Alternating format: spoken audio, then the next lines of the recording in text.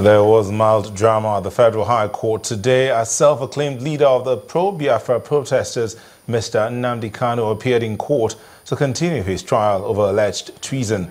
Mr. Kanu engaged in an argument with some prison officials over the use of handcuffs, which he wore into the courtroom.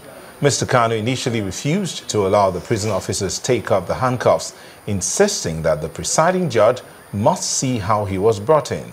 He eventually allowed the officials to take up the handcuffs before trial resumed. Mr. Kanu faces allegations of treasonable felony.